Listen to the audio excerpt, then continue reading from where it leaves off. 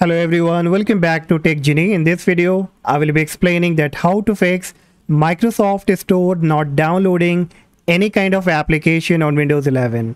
So when you are in the Microsoft Store and you click on any of the application, so either it get failed or it give you an error message and you're not able to download it. So we will start with the basic solution. Number one, click on the profile picture at the right hand top. And if you're not signed in, then try to sign in with the Microsoft account and check back again. And if you are already signed in, then log out and again sign in back and see that if the issue gets resolved.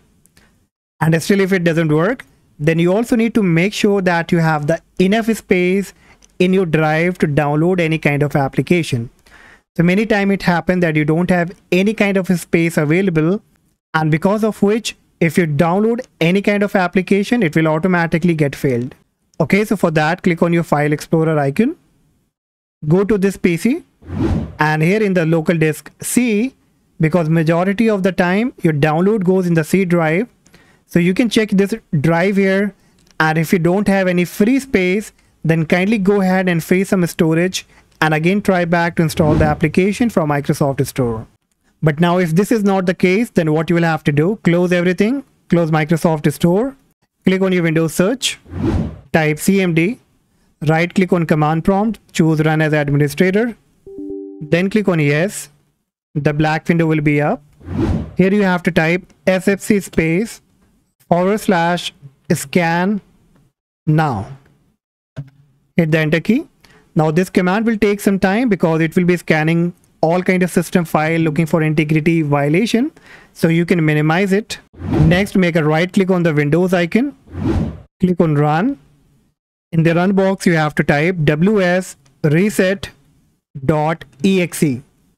Click on OK, and this will automatically bring up the Microsoft Store. Now this time when it comes up, again you can check back if the problem has been fixed. If this also doesn't work, close it.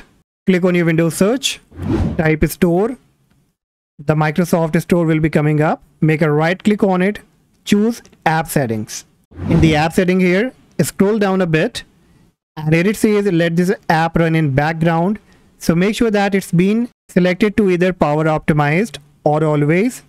If it's been selected to never, then probably you will have the problem. Okay, so either keep this to power optimized or always.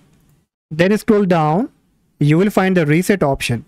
So first click on repair, and once done, click on reset. Reset again, then close it. Now click on your Windows search, type services, hit the enter key. In the services you have to look for Microsoft Store, install service. Here it is. Make a double click on it. Now here you have to make sure that this service is running and the startup type should be selected to automatic. So click on automatic, and if it's already running, then click on stop. Then click on start again. Click on apply and then click on OK. Close it, and now open this black window of command prompt, and we can see the command is completed and it says Windows Resource Protection found corrupt file and successfully repaired them. So there was some problem and it has been fixed now. Close it and now make a restart and check back. I'm very sure that your problem will be fixed, but in case if none of the solution work for you, then the final solution is that you will have to update your Windows. And this is a very powerful solution because Microsoft Store issues can be because of some outdated driver or some pending update that you are missing and you're not updating.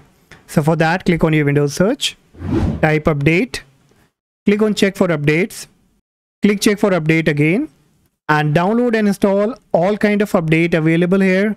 And once it's all been updated, restart again, and I'm very sure that your Microsoft Store and even many other problem will be fixed.